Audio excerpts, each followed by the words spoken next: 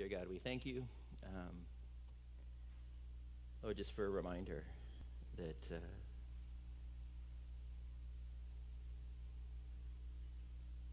our faith is radical.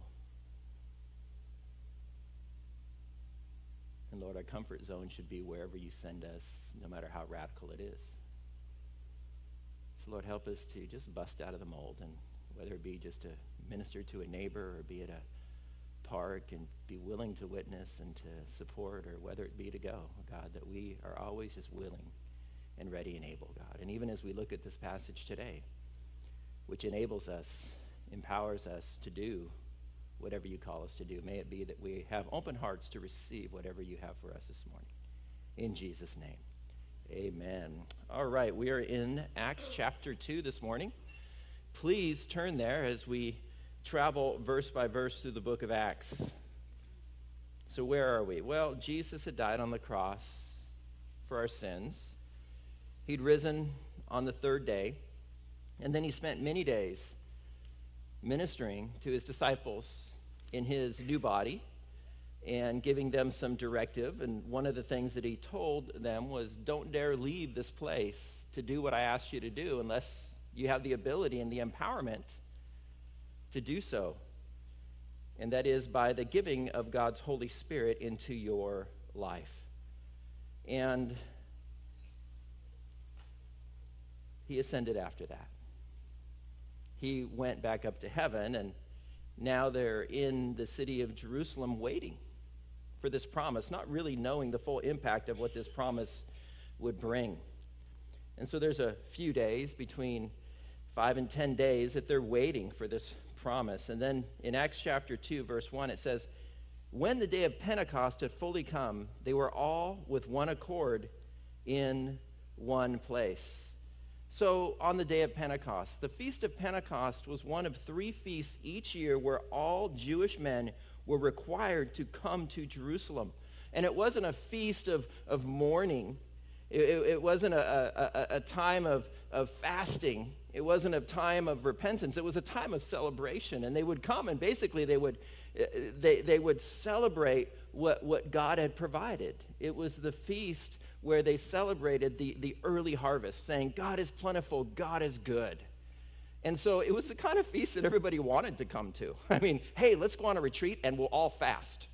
Or, hey, let's go on a retreat and we'll all eat. Which one are you more likely to go to, right? And so it was quite the feast. And Jews were required to come from all over the world to come to this place. And so we know that this is 50 days after Passover. That's why Pentecost, 50 days after this time, would be the early harvest. The Feast of First Fruits, that it's also called in Exodus 34. Again, it was a celebration of new things, of new life, of new harvest. Now, I want you to note that back when the law was given, now, the law wasn't meant to bring life necessarily. It created the ability for people to have fellowship with God through the law. But the law was not the end. They were always waiting for something else.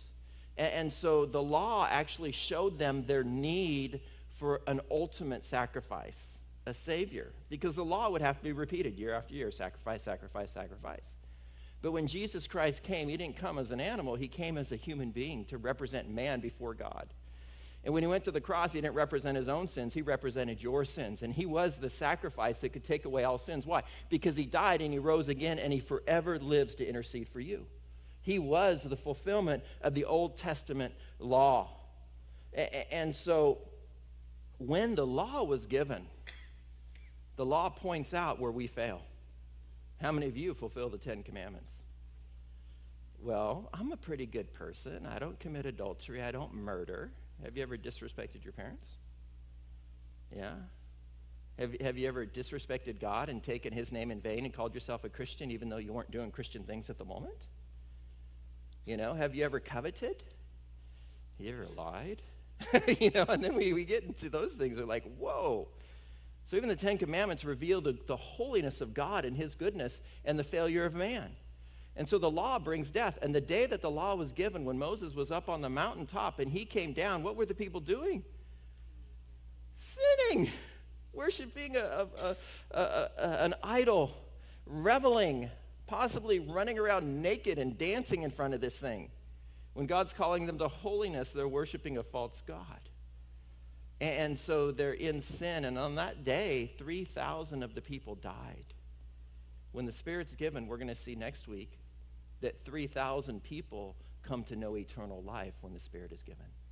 See the difference? You got the law, and then you got the Spirit of life. And so that's what we're looking at today, with the Spirit being given on this very day, which brings life. And so who are the people that are gathered? They are the followers of Christ who are waiting for the promise. They were in a meeting place on or near the Temple Mount. They were in one accord because they were praying, obedient, and fellowshipping together over the truth of God. How do churches get out of one accord? They get into all these other things. They spend their time on the internet listening to other people, attacking people, and all this craziness instead of fellowshipping with one another, loving one another, serving God, serving one another, in prayer with one another, bringing unity and truth where they can unite in one accord together under the truth of God. And so here they were being obedient and waiting on the Lord. And in verse 2 it says, "And suddenly there came a sound from heaven as of a rushing mighty wind, and it filled the whole house where they were sitting." And so this is a new movement, a new time. Whenever the Holy Spirit's present, you don't always hear wind. In Corpus Christi, you can claim it because it's always windy here, but it's not always done with wind. But whenever God starts a new thing, very often he does things a little bit differently, and this is the case. And so you hear this sound. It filled the house. It filled not necessarily the house, but the meeting place, because that word can be meant as a meeting place. Now, again, it's interesting that it comes like a wind. They reckon it to wind. But understand that the word we use, wind, is the same root behind the Hebrew and Greek words for spirit. In Greek, it's pneuma, like numeric tires full of air, okay? And so it means breath, wind, or spirit. And in Acts chapter 2, what is it? It is like a mighty rushing wind. Now, in Acts 2, it's like a mighty rushing wind. Obvious. For Elijah, what was it? It was a still small voice. Okay? And the reason I point this out is we need to be careful not to put the Spirit in a box and think that he's always going to act in certain ways. Right? Because if the Spirit's present, it doesn't have to be in one way or another. You know, he can come in many different forms and fashions to speak to us or to minister to us. Now, also, concerning the Holy Spirit and his coming, Jesus connected being born again with the work of the Holy Spirit. And with the coming of the Holy Spirit becomes an incredible revival that spreads throughout the earth to us in Corpus Christi, Texas, after all these millennia. And in John 3:8 it says, "The wind blows where it wishes, and you hear the sound of it, but you cannot tell where it comes from and where it goes. So is everyone who is born of the Spirit." And I love the idea of the Spirit being something that we don't control, right? Now, if you look out in Portland, you have these windmills, and these windmills are on a swivel. Why? Because the wind always doesn't come from the same place.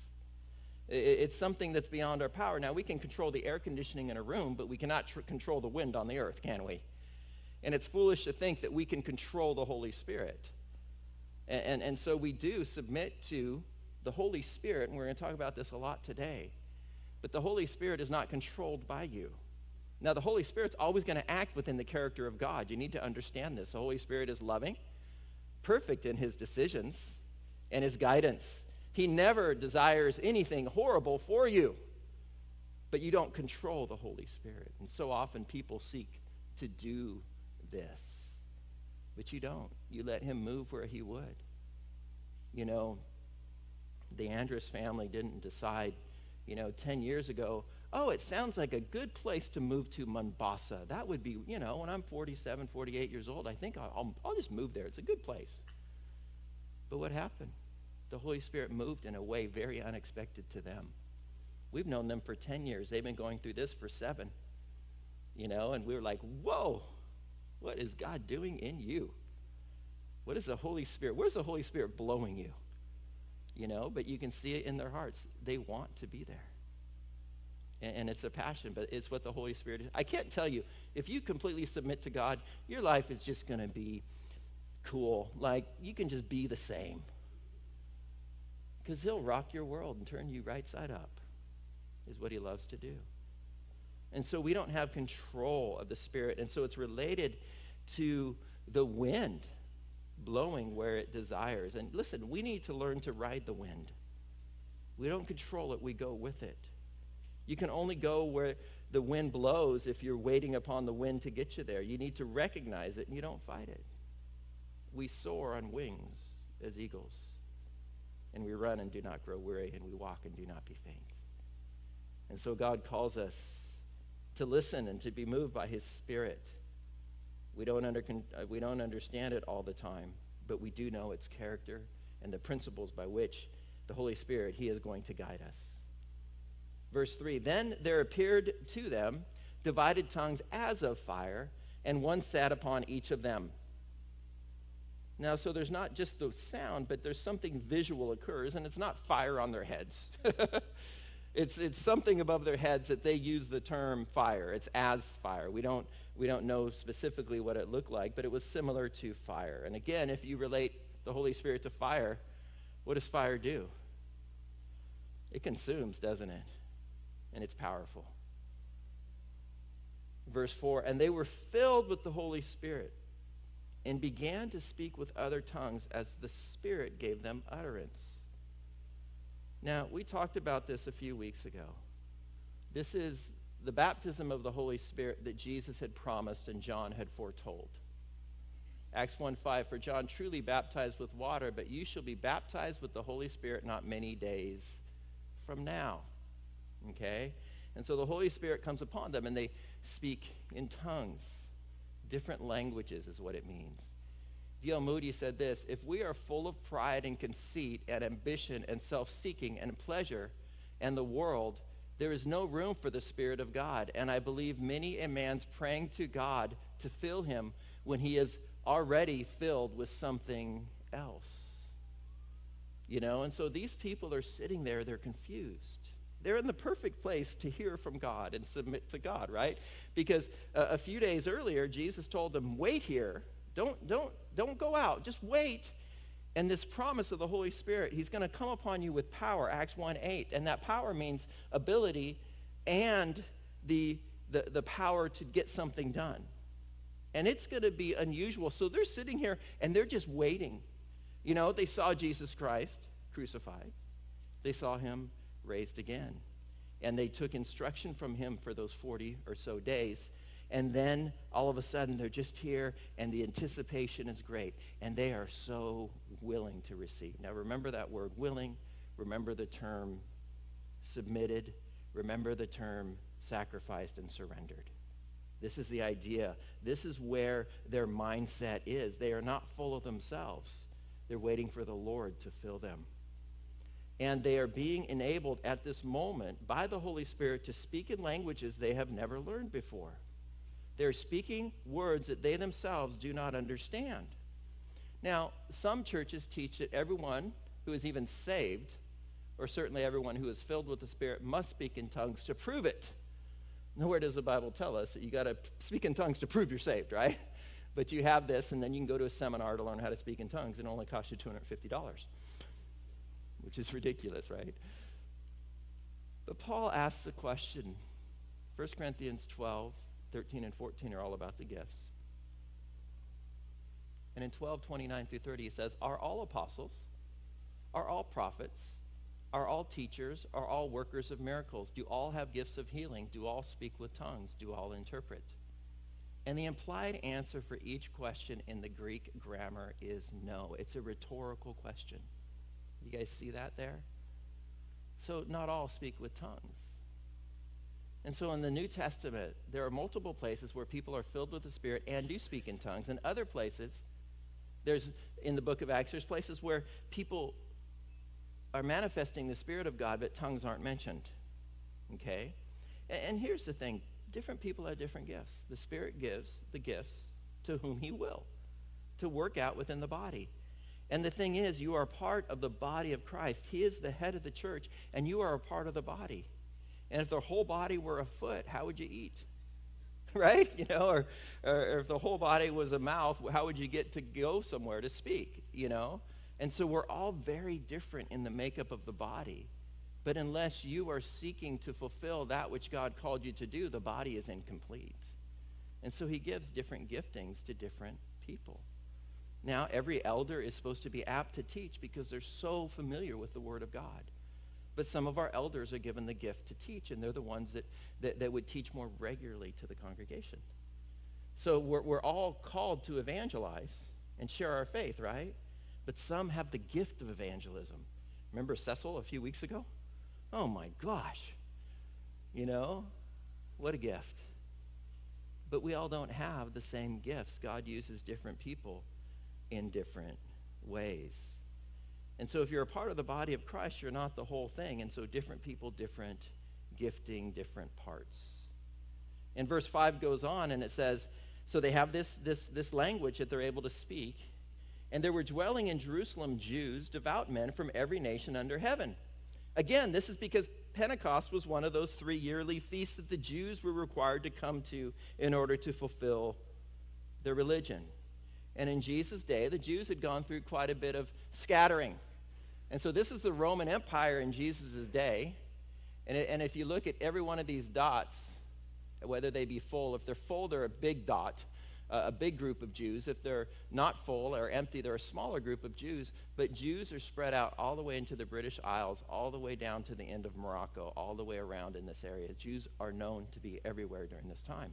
And there would be Jews from all over the Roman Empire during this time. Pax Romana, Roman peace, Roman roads. Travel was good during this time relatively compared to other times in history.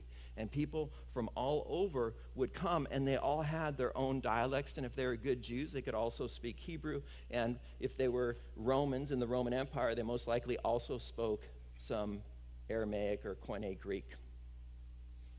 So they're here in Jerusalem, and it says in verse 6, and when this sound occurred, the multitude came together and were confused because everyone heard them speak in his own language. Now understand, on the day of Pentecost, there was a lot of languages going on. And so when people might get the gift of tongues, sometimes they think, okay, what language is this? It's not always an earthly language. And it's interesting because you can kind of tell. And I know with mine, I was very skeptical of the gift of tongues. And when God gave me utterance, I found some Latin base to my particular tongue, right? And I go, okay, well, that helps me because I'm a nerd and I'm not going to let go of my senses and just be crazy. So God really had to push me. It really took me about 4 years. I felt like I had the gift, but I didn't trust it because that's weird, right? And so God had to give me some assurances with it. I wish I wasn't that way, but I am that way. And God doesn't condemn me for it. He ministers to me where I'm at. You know, what a blessing, right? But Paul mentions there's also tongues of angels in 1 Corinthians 13. You may speak with the tongues of men or the tongues of angels. And so your language that you may receive if you have the gift of tongues may only be a language that's understood in the heavenlies and not on earth at all. But these people from all over the world were hearing these disciples speak in their own languages. And again, there's 120 of them. And so if they're all speaking, that's 120 different languages, possibly, right? So they could nail quite a few people. And some of the tongues they may have been speaking may have been tongues of angels, but we don't know, okay? Verse 7, and then they were all amazed and marveled, saying to one another, look, are not all these who speak Galileans? And how is it that we hear, and they're saying, aren't all these guys country bumpkins and not sophisticated? That's what they're saying. Like, how could they know this? And how is it we hear each in our own language in which we were born? Parthians, Medes, Elamites, those dwelling in Mesopotamia, Judea, Cappadocia, Pontus and Asia, Phrygia, Pamphylia, Egypt, and parts of Libya adjoining Cyrene, visitors from Rome, both Jews and proselytes, Cretans and Arabs. We hear them speaking in our own tongues the wonderful works of God. And so they're hearing things in their own native language. And what are they hearing? The wonderful works of God. It wasn't just gibberish. And you need to know, it wasn't, sir, I need to speak to you in your language and witness to you about Christ. That's not what they were saying. They were worshiping God. Do you guys see that? And do you guys realize when people look at your life and they see that you're worshiping God and you actually believe what you're saying, it is a witness. Like sometimes we have these things, they're called crusades or rallies or whatever, and people are invited, bring unbelievers here. And then they sing Christian worship music, and it's like, what in the world are you doing? Why does that make any sense? Well, it makes sense because when you worship God, it is a witness. And remember, Jesus said when the Holy Spirit comes upon you, you will go witnessing. That's not what it says, does it? It says you will exist as a witness. Your life is a witness. Is it a good one or a bad one? And so your worship of God is a witness to God, unto God for other people to see. And so they were speaking, they were praising God with their language. And so understand that tongues is a prayer or a praise language.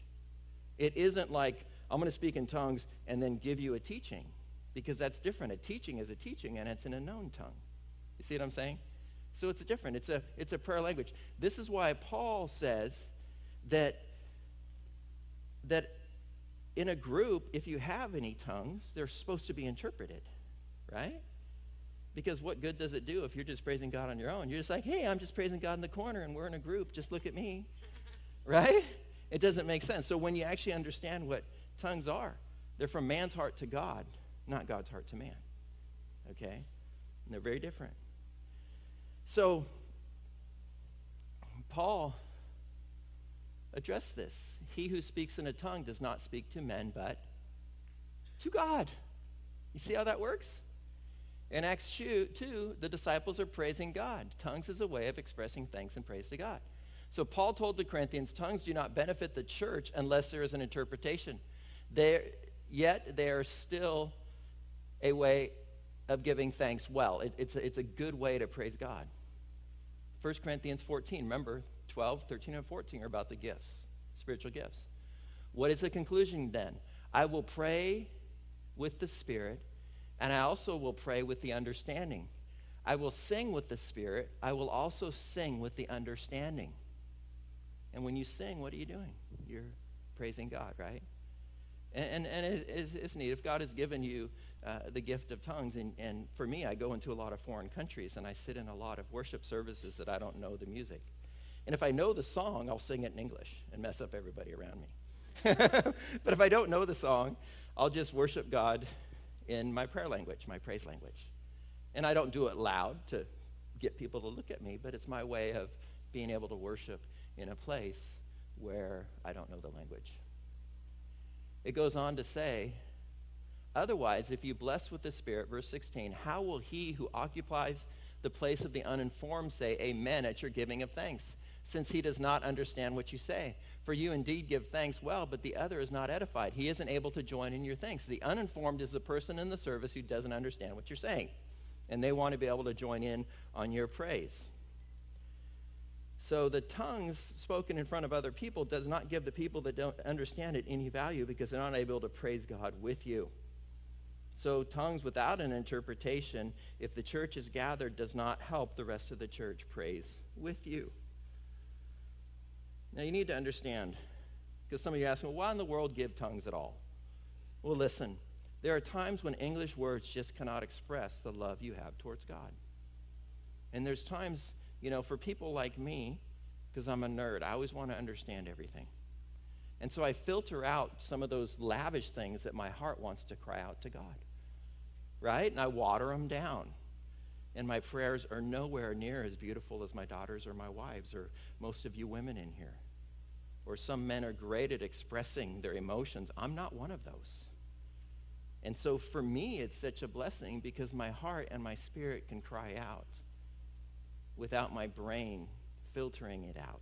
You understand the blessing of that and the freedom that it gives me in my spirit? So for me, I understand this is the reason. For other people, it may be other reasons. And God gives you gifts where you're not necessarily good at something, right? He gave me a gift to teach because without it, I wouldn't be a good teacher. Makes sense, right? Why would he give a good teacher a gift to be a good teacher, right? And so for me, this is what it does. Now, I hope this removes some of the mystery away from the whole idea of tongues for you guys, right? Now, other people say, well, in this weird island, people jump up and they speak gibberish and everything. Listen, Satan always tries to imitate what God does that's good in order to discredit what God is doing is good. You just need to understand it. So people say that all the time, so you shouldn't do that because other people do it. Why throw the baby out with the bathwater? You know, God created sex as a gift and a way to procreate because he loves babies. And he better make it fun or no babies, right? He loves babies, right? And it's a way to unite and connect with the person that you're committed to for a lifetime. This is what sex is designed for. But the world has taken sex and really messed it up, so you shouldn't do sex anymore. Sorry, guys. We're not going to do that with that, but what about the gift of tongues? Because other people abuse it, you're not going to use it. Right? You see what I'm saying? And so I really, think through these things. It's like, man, if you look in the scriptures, it has the answer to these things. And there are a lot of people that abuse it and make it look crazy. But the thing is, that's their problem. I want to use the blessings that God has given me for the purpose for which he gave them to me. You ever give someone a gift and then go over to their house and find it in the closet all dusty and hidden away? It's like, thanks for the gift, Don't look at my closets, guys. You give me a lot of gifts over the years. Or you go on eBay and you find it for sale. It's like, okay, great. Verse 12, so they were all amazed and perplexed, saying to one another, whatever could this mean? And others mocking said, they are full of new wine. Some were amazed and some were perplexed, but others mocked. Guys, whenever God is moving, people are going to have different reactions. They're going to have different reactions. If God starts using you in an incredible way, people are going to go, wow, that's crazy. And then other people are going to start mocking you. Happens all the time. It's just Satan's tool to distract you and distract others from hearing what God is doing through you. But listen, oftentimes when someone mocks someone else, it reveals hurt or fear on their part. They've been hurt by something or they're afraid of what you're promoting. When people have decided that they do not want to know truth in their life nor discover whether or not there is a God, then they have to somehow justify themselves and their choice to believe God in the face of seeing his works. So all they can do is ridicule and scorn the messenger bringing God's word to them. It's the old routine. If you can't discredit the message, or in this instance, the works of God, then try to find a way to discredit the messenger. But either way, God does not appreciate mockers and scoffers. Proverbs 19:29, and this is just a few. Judgments are prepared for scoffers, and beatings for the backs of fools. Proverbs 29:8, scoffers set a city aflame, but when wise men turn wrath away. 2 Peter 3:3, knowing this first, that scoffers will come in the last days and walking according to their own lusts. Now skip to verse 7. But the heavens and the earth, which are now preserved by the same word, are reserved for fire until the day of judgment and the perdition of ungodly men. So sometimes I get mad when people mock me and scoff me. Sometimes I go, whoa, like that's radical what you're saying. I remember when I was standing up for Hannah Overton, who was falsely accused of murder, and I knew she was innocent. And I loved the little boy that died in her care. We considered adopting him before they considered adopting him. And so we're in this situation, and I stood up for it. And someone mocked me online. They said, I would never go to a church where a pastor supports someone like that. And the response in my head was, whoa, you would never go to a church where a pastor would support you if you're accused of being guilty even though you're truly innocent. And I thought, that's a bummer. Poor you. It didn't affect me because I understood, like, whoa, do you even know what you're saying? You don't. And so mockers and scoffers will be there. And they ask, whatever could this mean? And that's what Peter's going to address next time. And then others ask the mockers, are they drunk? Like, Like, if all of a sudden you could speak French fluently, like, give me a beer, man, because now I can learn any language. Are you kidding me? Hint, being drunk does not make you smarter, okay? Ephesians 5:18, it says, do not be drunk with wine, in which is dissipation, but do the opposite, be filled with the Spirit. Not spirits, the Spirit. They're not under the influence of alcohol, but they're under the influence of the Spirit of God. And being under the influence of the Spirit is way different than being under the influence of wine. And so there is a reason, though, they are compared. Why? Wine and being filled with the Spirit. Well, one is the real deal, one is a cheap substitute. They both offer peace, joy, and an answer to your hurts. They both offer fellowship, friends, a feeling of well-being. But one lasts, one is temporary. One improves your being, one destroys your character. One betters your judgment, while the other one hinders it. You see, there's this difference between the two, and a lot of people say, I'm drunk in the Spirit, and I'm going to drive home and red lights and side. No, that's not being drunk in the Spirit. The Spirit is totally opposite of being drunk. 1 Peter 1:13, therefore gird up the loins of your mind. Be drunk in the Spirit. No, it doesn't say, it says be sober. Why? Sober is the opposite of being drunk. And rest your hope fully upon the grace that is to be brought to you at the revelation of Jesus Christ. So being sober, though, is also not being somber. Being sober is not this. What are you? I'm a Christian. You know? It's not being somber. It means being alert, awake, aware, and on top of your game. The older I get, guys, the harder it is for me to focus and concentrate. Because now I'm an old guy with ADD instead of a young guy with ADD, right? And I don't have as much energy, okay? I hate taking any type of pain medication. You know why? My brain gets foggy. Last thing I want to do is make my brain foggy because it's foggy enough as it is, right? You know? How would you guys like it? Oh, yeah, I had a six-pack last night while I was preparing this study. You know, it's like the opposite. I want to be alert and aware, okay? Alert and aware. So being filled with the Spirit allows you the power and ability to be all that God wants you to be to the fullest. And alcohol does the opposite, right? Are they full of wine? No, they're full of the Spirit. Man, they're speaking languages they didn't know. That's pretty awesome. And guys, when you're filled with the Spirit and you're on top of your game, you are doing things that you have no right to be doing. You are witnessing to people you have no right to be witnessing. You have logic that you don't have, right? And you ever talk to somebody and God wants to minister to them and he's using you to do so, and you finish up and you go, man, I wish I recorded that because that was good.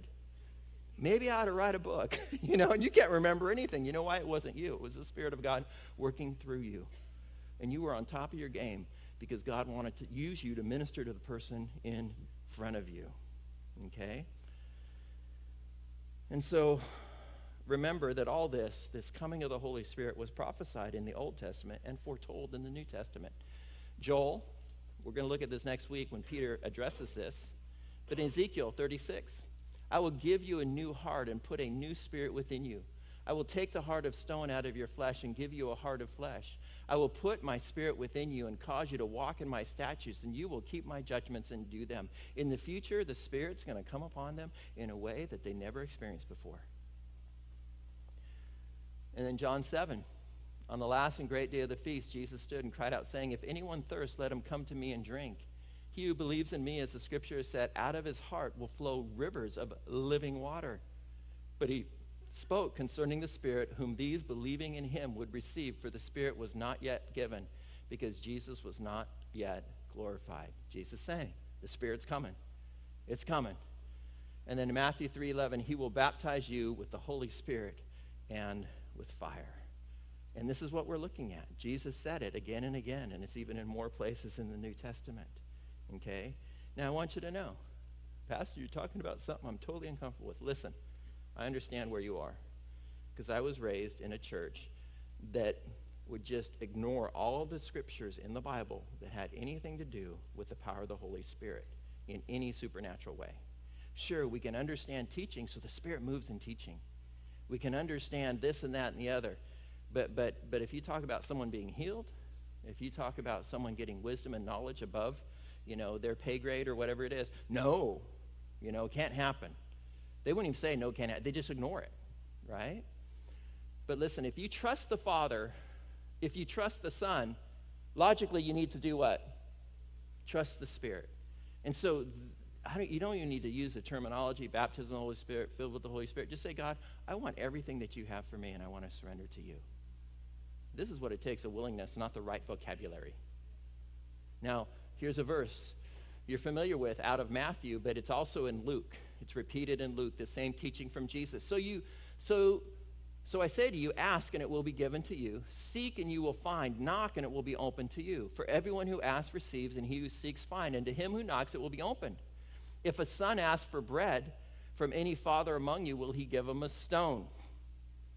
Or if he asks for a fish, will he give him a serpent instead of a fish? Or if he asks for an egg, will he offer him a scorpion? If you then, being evil, know how to give good gifts to your children, how much more will your heavenly Father give the Holy Spirit to those who ask? How many of you guys quote this verse, ask, seek, and knock, in a different context? What is the context? The Holy Spirit, isn't it? You guys see that? Many of you are going, I've never heard it that way before. You know why? We always take it out of context. Now, it does ask, seek, and knock. I think it applies in many things spiritually. But specifically in context here, what is he talking about? The Holy Spirit. Now, the reason sometimes we don't apply it to the Holy Spirit is because the writer of Matthew equated the Holy Spirit with good things when he was talking about what Jesus said.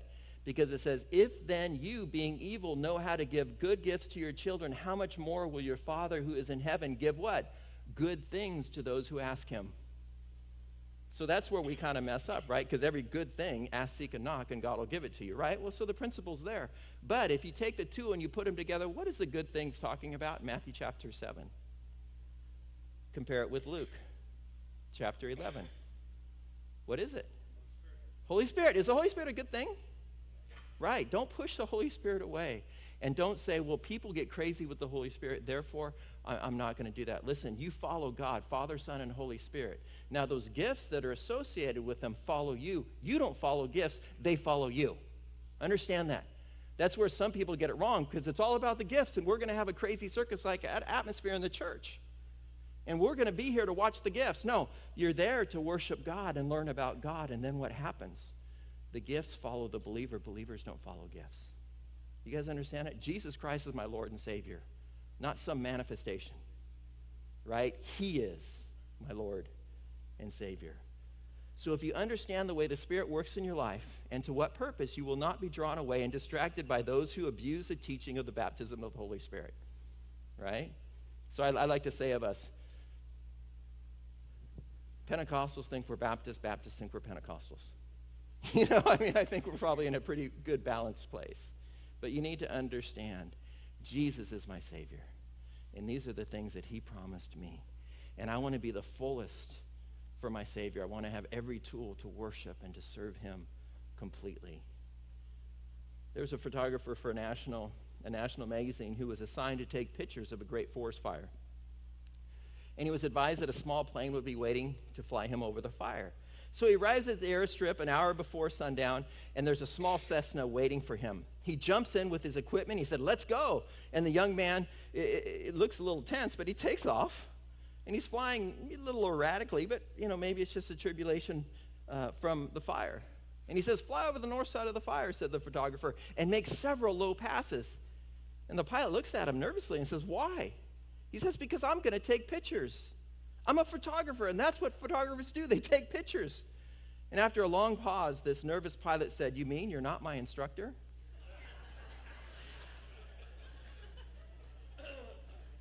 So here's the thing. Are you being led by the Spirit in your life?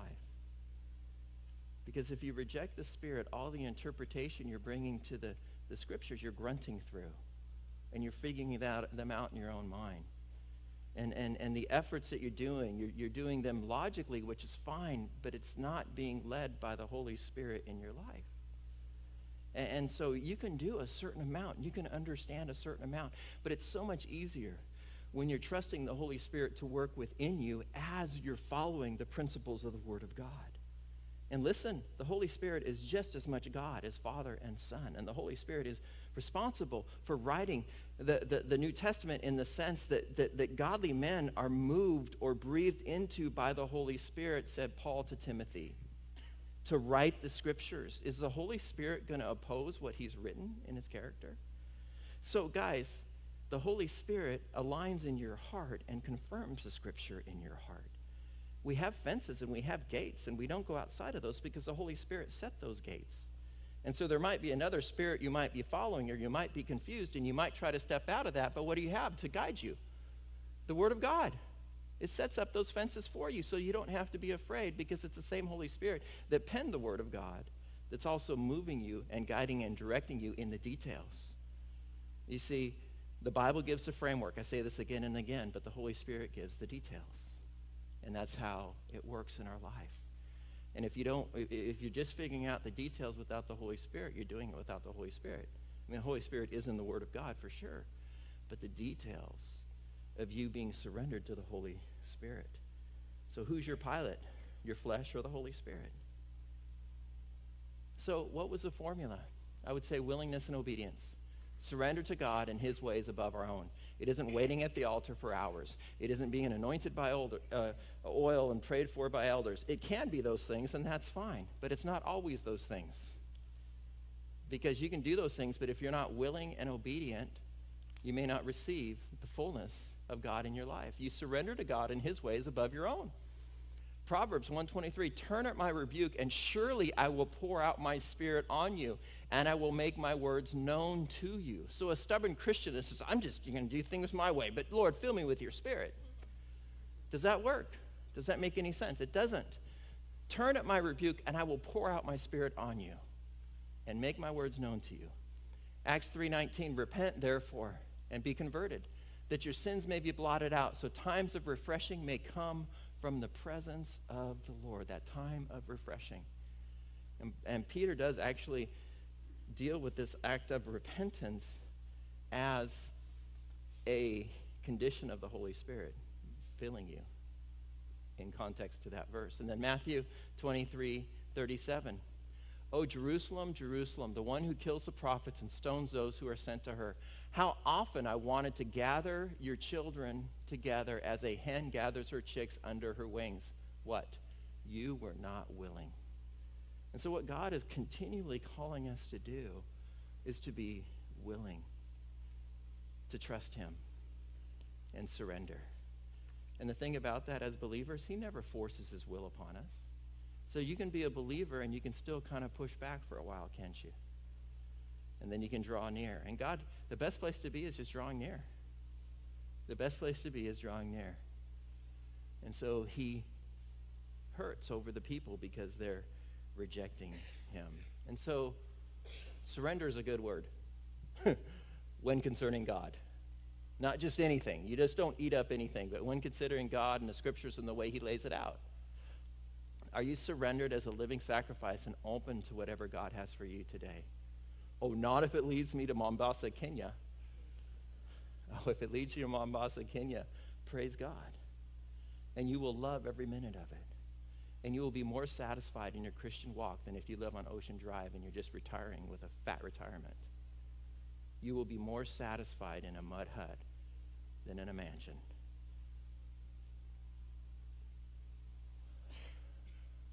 I beseech you, Paul is begging. If the Holy Spirit forced this upon you, he wouldn't have to beg. But when Paul says this, he says, I'm begging you, therefore, brethren, by the mercies of God, that you what? Present your bodies a living sacrifice, holy and acceptable to God, which is your reasonable service. Why is it reasonable to surrender to God's ways in your life? Why is it reasonable? Because he loves you even more than you love yourself. That's a lot, isn't it? Andrew Murray says this, may not a single movement of my life be spent outside the light of love and joy of God's presence, and not a moment without the entire surrender of myself as a vessel for him to fill full of his Spirit and his love. Surrender. And the thing is, we need to surrender again and again, don't we? My flesh is a fighter. I may not be very big. I'm getting older. But man, I think my flesh is like heavyweight champion of the world. So I need to surrender to whatever God has for me. Let's go ahead and pray. Dear God, we thank you once again for your word and how it works in our lives, God. And this is a tough subject in the sense that it's unique. The idea of being filled with the Spirit and the possibility that you give us gifts that we don't understand and that we can't control. But Lord, help our faith to be that which understands the truth of your word, which gives us guidelines and limitations, so that we can also be filled with your Spirit and soar and move with your Spirit. And if the Spirit moves in Asia, that we would be in Asia. If the Spirit is moving on the west side, that we be on the west side. If the Spirit's moving in our own family, that we be willing to minister to our own family, God. Lord, we want to be led by you. We want to be effective. And that means being led by you for your kingdom. And so, Lord, may it be that we as a church surrender. That we don't look at others' opinions of us. That we merely surrender to you and follow you. And that you may do what you will in our lives, God. Because we trust you. We love you, Lord. In Jesus' name, amen. All right, we're going to give you a chance to respond to that in a minute if you desire to be prayed for. But at this point, we're going to worship the Lord. We're going to also have an opportunity for you to worship the Lord through tithes and offerings if you enjoy doing that during worship, which many of you do. And so the ushers will pass by. As soon as they pass by, though, feel free to continue to worship. If you desire to stand up, that's great.